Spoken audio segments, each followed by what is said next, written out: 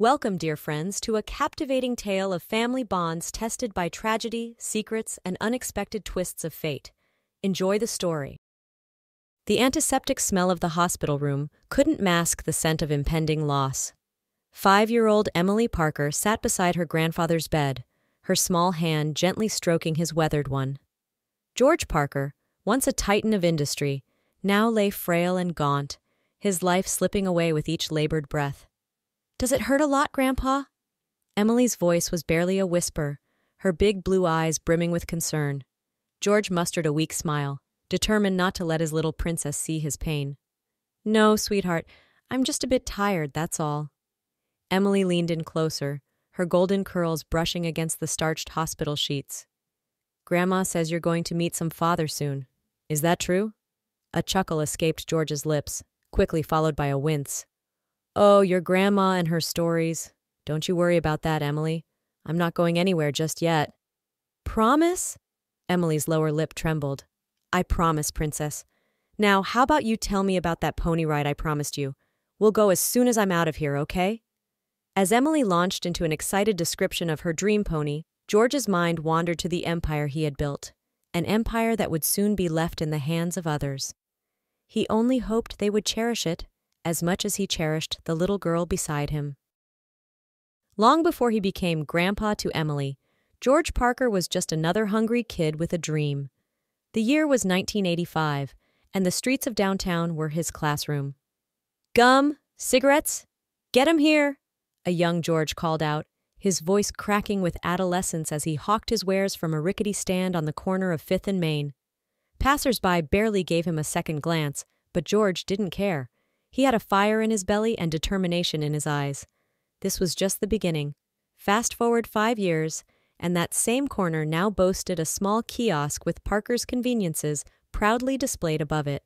George, now sporting a hint of stubble and a permanent grin, handed change to a customer.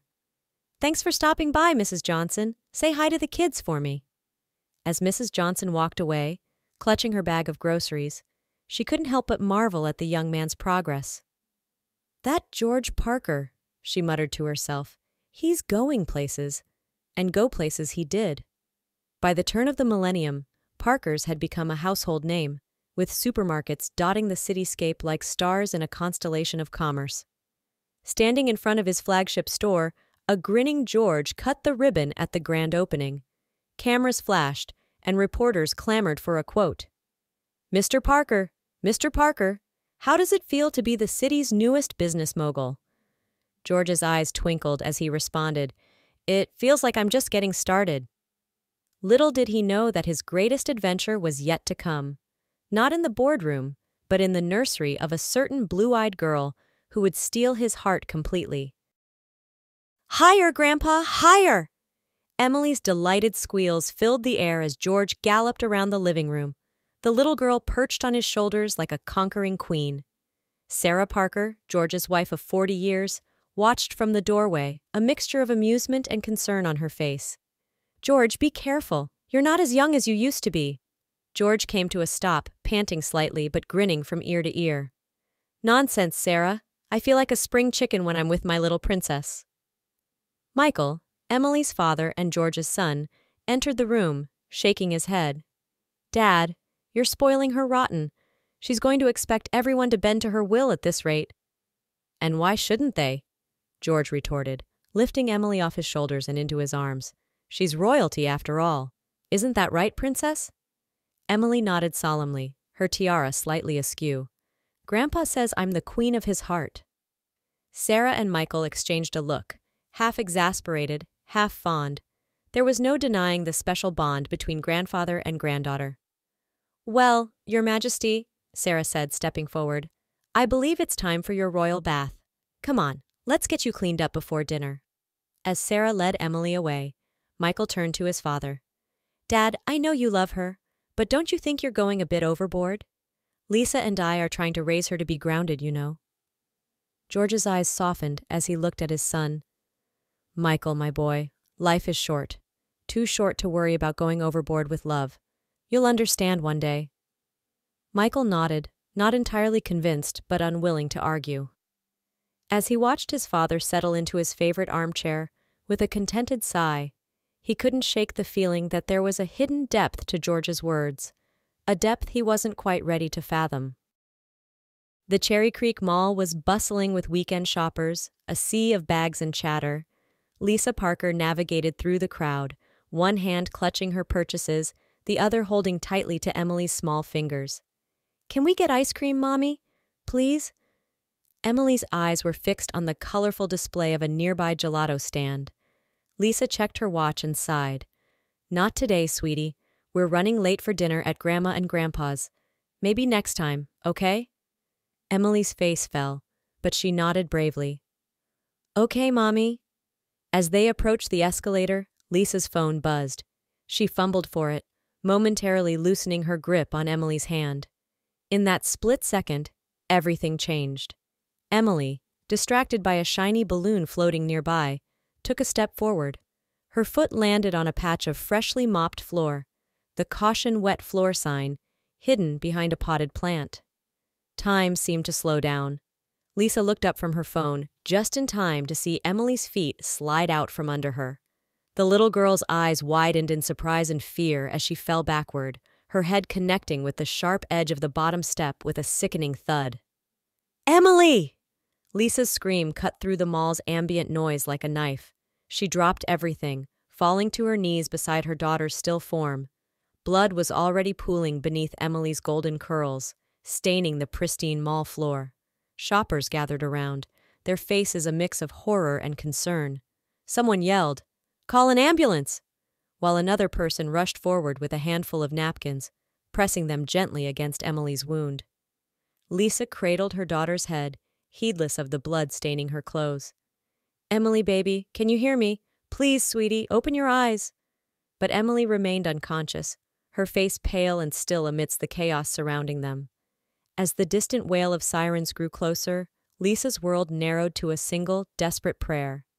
"Please, God, let her be okay, please." The day that had started so normally had suddenly become a nightmare, and Lisa couldn't shake the feeling that nothing would ever be the same again. The fluorescent lights of the hospital corridor buzzed incessantly, their harsh glow making Lisa's already pale face look ghostly. She paced back and forth outside the operating room, her clothes still stained with Emily's blood, her eyes red-rimmed from crying. "Mrs. Parker," a nurse approached, her voice gentle. "Is there anyone we can call for you?" Lisa nodded numbly. "My husband, Michael.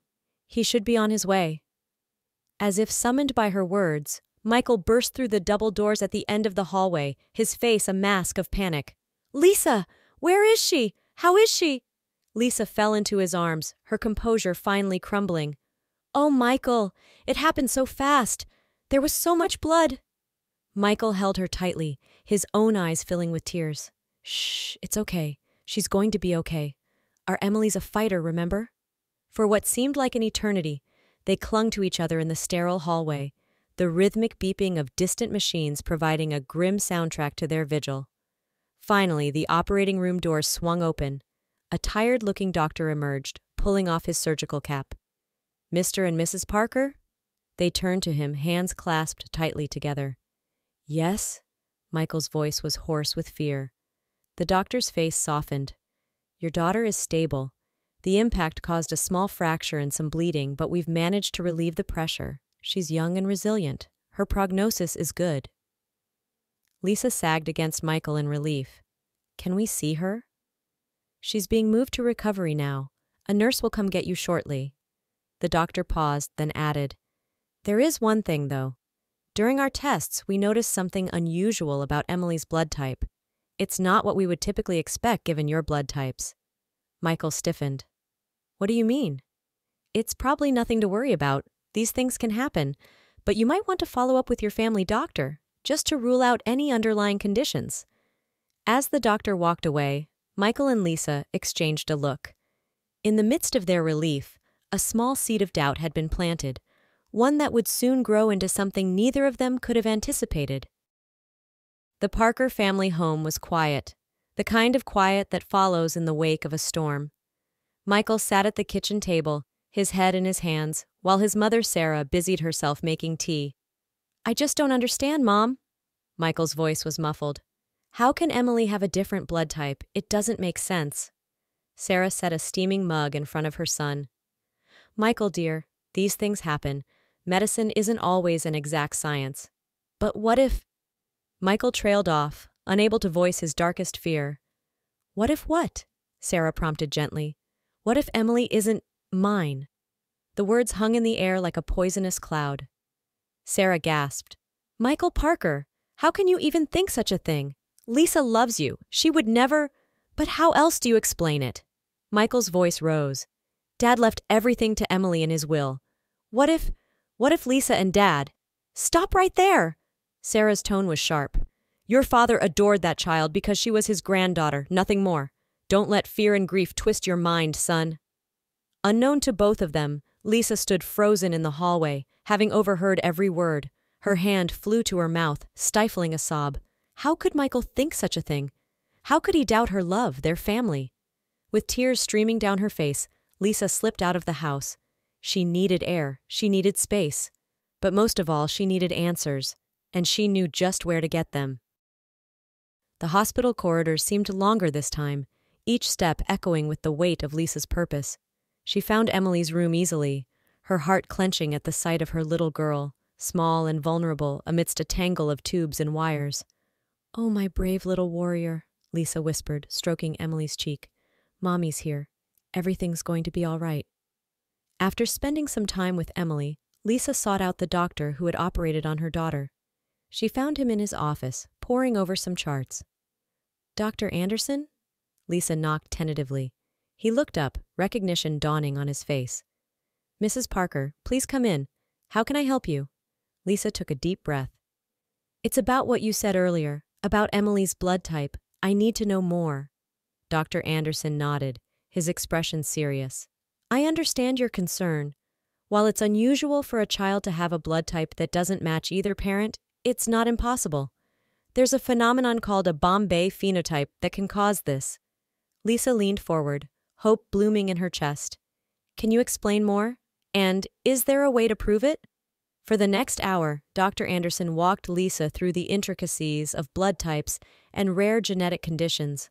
By the time she left his office, armed with medical journals and test results, Lisa felt a mix of relief and determination. Her family was being torn apart by suspicion and fear, but she now had the tools to mend it. As she headed home, Lisa steeled herself for the confrontation to come. It was time to clear the air, to fight for her marriage and for the truth. Little did she know, the storm that awaited her at home would test the very foundations of everything she held dear. The study of George Parker had always been a place of warmth and wisdom. Now, with its owner gone, it felt hollow, the leather-bound books and rich mahogany desk mere props in a play about loss. The family gathered there. Michael, Lisa, Sarah, and a surprisingly composed Emily, as Mr. Jennings, the family lawyer, prepared to read George's last will and testament. "Ahem," Mr. Jennings cleared his throat, adjusting his spectacles. "Let us begin. I, George Edward Parker, being of sound mind and body, do hereby declare this to be my last will and testament." As the lawyer droned on about legal jargon, Michael's eyes darted between his wife and his mother. Lisa sat ramrod straight, her face a mask of calm, while Sarah dabbed at her eyes with a lace handkerchief. Then came the bombshell. "To my beloved granddaughter, Emily Rose Parker, I leave the majority of my estate, including all shares in Parker Enterprises, to be held in trust until her 21st birthday." "What?" Michael's voice cut through the room like a whip. "That can't be right." Mr. Jennings paused, looking uncomfortable. "I assure you, Mr. Parker, this is your father's expressed wish." "But what about me? What about the business I've helped build?" Michael was on his feet now, his face flushed with anger and disbelief. "Michael, please." Sarah tried to calm her son, but he shrugged her off. "No, Mom, this isn't right. None of this is right." He turned to Lisa, his eyes blazing. "Did you know about this? Is this why you've been so calm?" Lisa stood slowly, her voice low and controlled. "Michael, you're upset. Let's discuss this later, in private." "Private? Like how you and my father were private?" The accusation hung in the air, shocking everyone into silence. Emily, who had been quietly coloring in the corner, looked up with wide, confused eyes. "Daddy? Why are you yelling at Mommy?" The innocence in her voice seemed to deflate Michael somewhat. He ran a hand through his hair, looking lost. I'm sorry, Princess. Daddy's just a little upset right now." Mr. Jennings cleared his throat again. "Perhaps we should take a short recess." But Lisa shook her head. "No, no more hiding, no more accusations in the dark. Michael, we need to talk. Now." As Mr. Jennings and Sarah ushered a protesting Emily out of the room, Lisa squared her shoulders. The time for truth had come, and she was ready for battle. The study door closed with a soft click, leaving Michael and Lisa alone in the tension-filled room. For a moment, neither spoke, the ticking of George's old grandfather clock, the only sound breaking the silence. "How long?" Michael's voice was low, dangerous. Lisa's brow furrowed. "How long what, Michael? How long were you and my father?" He couldn't finish the sentence, the very thought making him sick. Lisa's eyes widened in shock, then narrowed in anger. "Is that really what you think of me? Of your father? My God, Michael, how could you?" "What am I supposed to think?" Michael exploded. "Emily's blood type, Dad leaving everything to her. It all adds up." "No, it doesn't." Lisa's voice rose to match his. She reached into her bag, pulling out a stack of papers. "It doesn't add up because you're not looking at all the facts, Michael. Here, read these." She thrust the medical journals and test results into his hands. Michael stared at them, confusion replacing anger on his face. "What is this?" "It's called the Bombay phenotype," Lisa explained, her voice softening slightly. "It's a rare blood condition that can make it seem like a child's blood type doesn't match their parents. But it does, Michael. Emily is our daughter through and through." Michael's hands shook as he flipped through the pages. But the will? "Your father loved Emily because she's his granddaughter, not for any other reason," Lisa said firmly. "He probably left her the business because he saw how much you've grown beyond it. You have your own dreams, Michael. Maybe this was his way of freeing you to pursue them." The fight seemed to drain out of Michael as the reality of his accusations hit him. He sank into George's old leather chair, his face in his hands. "Oh God, Lisa, what have I done?" Lisa moved to kneel beside him, her hand on his arm. "You let fear and grief cloud your judgment, but it's not too late to make things right." Just then, a soft knock at the door interrupted them. Sarah poked her head in, her expression worried. "Is everything all right in here?" Michael looked up, his eyes red-rimmed. "Mom, I've been such a fool." Sarah entered the room fully, closing the door behind her. "Oh, my dear boy, we all do foolish things when we're hurting. The important thing is to learn from our mistakes and move forward." As the three of them talked, the air in the study began to clear. Apologies were made, explanations given, and slowly, the bonds of family began to strengthen once more. The next few weeks were a whirlwind of activity and emotion for the Parker family. Emily recovered quickly, her resilience a constant source of amazement for her parents. The little girl seemed to bounce back from her accident with an enthusiasm that was infectious. One sunny afternoon, Michael decided to surprise Emily with a visit to the hospital. As he carried her on his shoulders down the corridor, her giggles echoed off the sterile walls. "Daddy, I can touch the ceiling!" Emily squealed, her small hands reaching upwards. Michael chuckled, his heart light for the first time in weeks. "Careful, Princess. We don't want to—" "Ahem." A stern voice interrupted them. Dr. Anderson stood before them, arms crossed but a twinkle in his eye. "I see our star patient is making a speedy recovery, though I'm not sure piggyback rides are on the approved list of activities just yet." Michael gently lowered Emily to the ground, looking sheepish. "Sorry, Doc, we got a bit carried away." Dr. Anderson's stern expression melted into a smile. "Well, I suppose a little fun never hurt anyone. In fact, Emily, how would you like to go home today?" Emily's eyes widened with excitement. "Really? Can I, Daddy? Can I?" Michael knelt down to Emily's level, his eyes misting slightly. "Of course you can, sweetheart. Let's go tell Mommy the good news, okay?" As they left the hospital that day, Emily clutching her favorite stuffed animal and Michael holding her small hand, there was a sense of a new beginning. The shadows that had loomed over their family were beginning to recede, replaced by the warm light of understanding and forgiveness.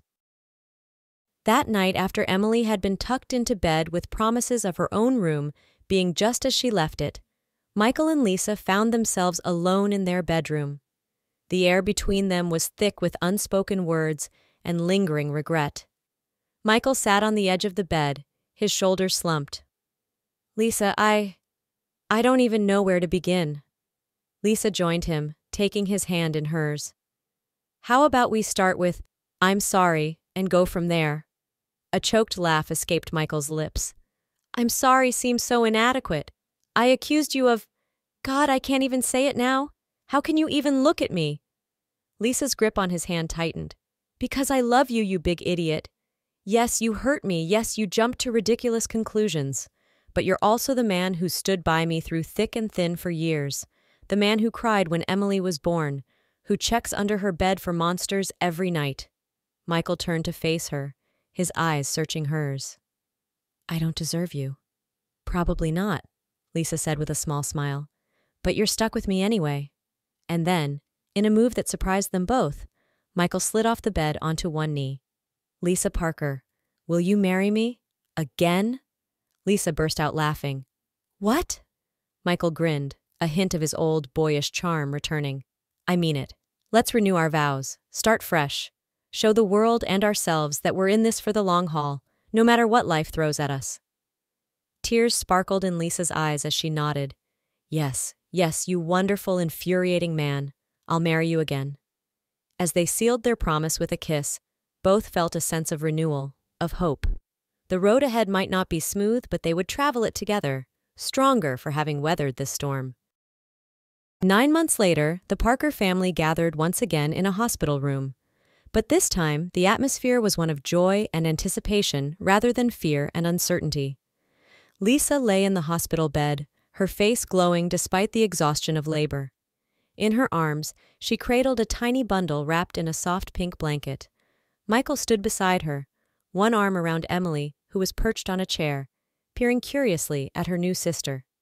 "Everyone," Lisa said softly, "we'd like you to meet Olivia Hope Parker." Sarah, who had been hovering nervously in the background, stepped forward with tears in her eyes. "Oh, she's beautiful. Look at those tiny fingers." Emily reached out tentatively to touch her sister's hand. "She's so small, Mommy. Was I that small?" Michael chuckled, ruffling Emily's hair. "Even smaller, princess, but you grew up big and strong, and so will Olivia." As the family cooed over the newest addition, Lisa caught Michael's eye over Olivia's head. The look that passed between them spoke volumes, of love rekindled, of trust rebuilt, of a future full of promise. In that moment, Lisa thought of George. She could almost hear his booming laugh, could almost see the pride in his eyes as he looked upon his growing family. He might be gone, but his legacy lived on, not just in the business he'd built, but in the love that bound them all together. As if sensing her thoughts, Michael leaned down and whispered in her ear, "Dad would have loved this." Lisa smiled, tears pricking her eyes. "He does love this," she said softly. "He's here with us, in every beat of Olivia's heart, in every smile on Emily's face." And as the afternoon sun streamed through the window, bathing the room in a warm golden glow, the Parker family stood united. They had weathered the storm, emerged stronger, and now faced the future together. A future bright with the promise of new beginnings and endless possibilities.